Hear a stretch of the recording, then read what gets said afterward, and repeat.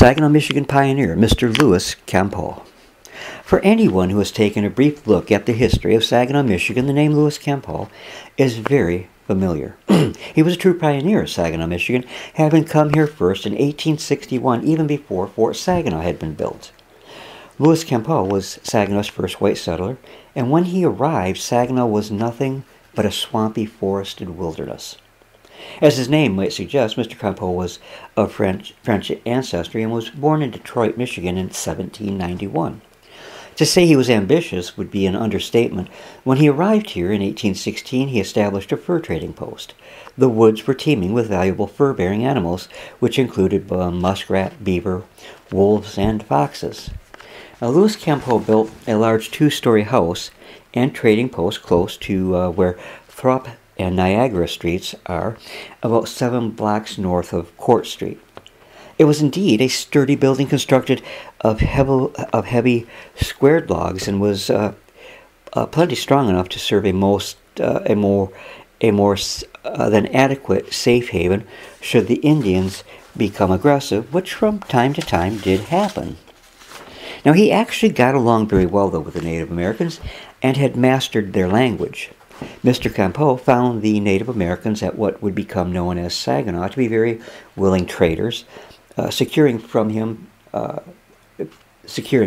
pelts in exchange for cooking utensils, calico, knives, boots, and the all-important whiskey, aka firewater. He was noted for treating the Native American fairly, and when there was a need, would give them outright food and whatever else they needed. Louis Campau was well known with other white settlers in Michigan and is said to have been good friends with General Lewis Cass, who was the governor of the territory of Michigan. Now, Governor Cass was attempting to secure Indian lands from the natives. So as to avoid hostilities that could lead to bloodshed, he decided to obtain the land through treaties with the Indians. Now, Governor Cass's plan was to attempt a gathering in one place of all the Chippewa chiefs, and he believed in so doing that he might well be able to secure a large portion of eastern Michigan. His chosen place for the meeting was Saginaw, and since Campau was well established with the Native Americans, there Cass asked him and a few other traders to assemble the chiefs there and keep them peaceable. Now, Campau went so far with the governor's plans as to agree to actually build a council house for the big gathering. From records we know that the council house was large, a rough shelter near his trading post. For seating, large logs were rolled into place in front of the raised platform. Now, in the summer of 1819, the Indians began arriving, and the forest around the trading post and the council house began to fill up with wigwams. As any good businessman would do, Mr. Campau took advantage of the assembly and extended credit to the Native Americans on the understanding that he would be paid with money from the sale of their lands through the Treaty of Saginaw in 1819. Now, Governor Cass was successful in getting the Chippewa to sell their land, and Louis Campau and his brother, Seward, served as interpreters. On September 24, 1819, after 12 days of negotiations, 114 Indian chiefs signed the Treaty of Saginaw. The Native Americans were to receive $1,000 a year forever. And per his agreement with the Indians, to whom he had extended credit, Louis Campau asked that the money owed to him be deducted prior to making the first treaty payment. When it was time for the Indians to count their money, Governor Cass suggested to the Native Americans that they pay their indebtedness to Campau, but he made it only a suggestion, not an order. And that suggestion of Governor Cass was the trouble. Another trader, Jacob Smith, was a friend with many of the Indians, and Smith believed that the money paid to Campau would be lost to himself and other traders in the area. There was a chief whose name was Campau, who had been drunk through most of the negotiations. Jacob Smith talked to Campau to talk his friends into not paying up to Campau.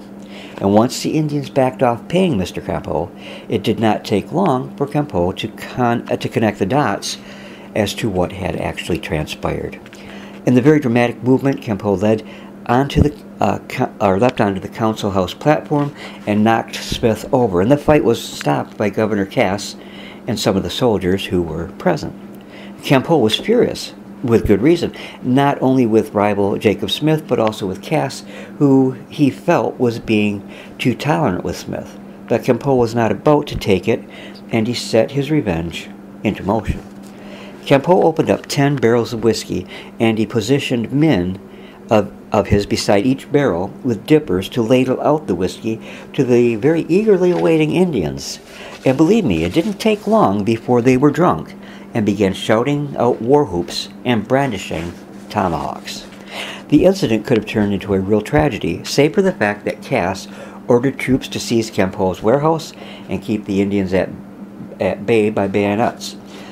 Other area traders helped in diffusing the situation.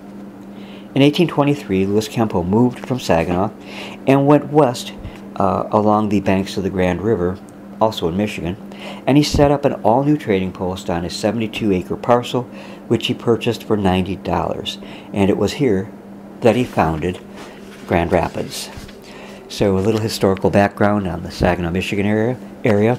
A fascinating chapter in history.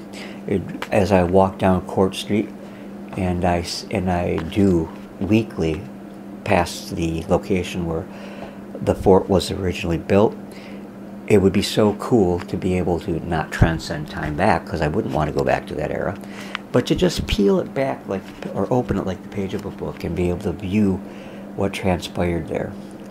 Fascinating times.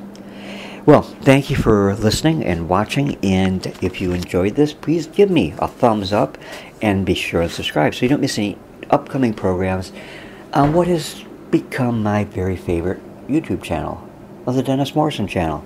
Hey, God bless and take care.